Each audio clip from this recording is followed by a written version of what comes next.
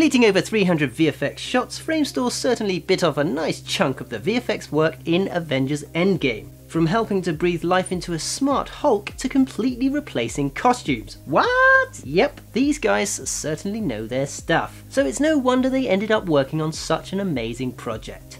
Hi, I'm Jamie Gutierrez from Fame Focus, and this is a VFX breakdown of Avengers Endgame Part 3.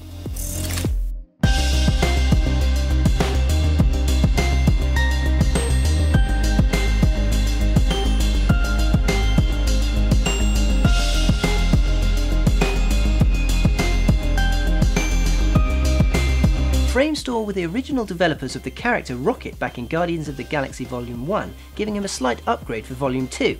For Avengers Endgame, Framestore have given him yet another upgrade, this time making him a little greyer. Care needed to be taken not to overdo any tweaks to the character. Too much and he ran the risk of looking like a totally different character. They also gave his suit a refresh, adding goggles and a red scarf. Lovely.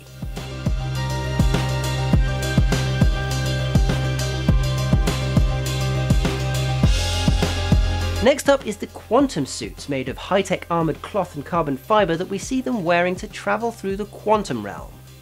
Fun fact for you, they weren't even wearing them. Nope, for these shots the actors just wore their everyday casual superhero costumes.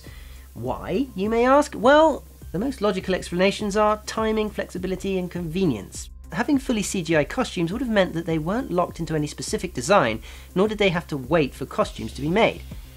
They could also incorporate the nanotech effects more seamlessly, and seeing as they needed to create photoreal costumes for transitions anyway, just tracking them to the actors for the rest of the scenes kinda makes sense. That would be my guess anyway. So, reasons aside, to achieve this, Framestore built digital doubles for each character, then set about building the suits based on concepts provided by Marvel Studios. Their Ant-Man-esque helmets that look like they were made from a mix of nanobots and Guardians tech look pretty good. Although I personally think they could have improved it a tiny bit by adding a little head jolt from the inertia of the helmet when it flips forwards. At the moment, the actors just stay completely still. No movement. Here's a really dodgily edited version of his head jolting versus non-jolting. Let us know in the comments which one you think looks more natural.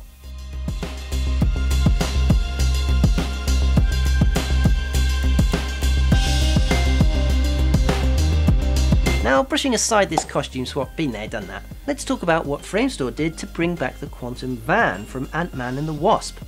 Framestore used scans of the original to build the whole model on. They used Nuke to get it to look as close as the original as possible, and then decided which elements needed to be 3D. For the quantum effects, they used a mixture of optical effects, aberrations, colour breakup, heat distortions, and even their own blue plasma. For the big quantum gate time travel portal, this effect was magnified, and had to integrate with the Avengers shrinking and falling down into it. To achieve this, they had to use a lot more optical effects, such as heat distortions, atmospherics, smoke, time echoes, and lens tilts with a few flares for good measure, in order to key it all together nicely. Framestore also worked on the super realistic Smart Hulk. To get the ball rolling, they developed their machine learning technology to learn source footage of Mark Ruffalo, for it then to create a soul in order to match it in animation.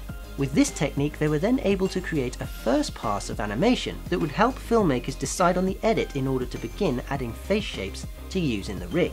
The build of his face was challenging, as it's not as simple as having Mark Ruffalo wear a Hulk costume with the face cut out. It just looks silly. Ruffalo and Hulk's face shapes are actually quite different.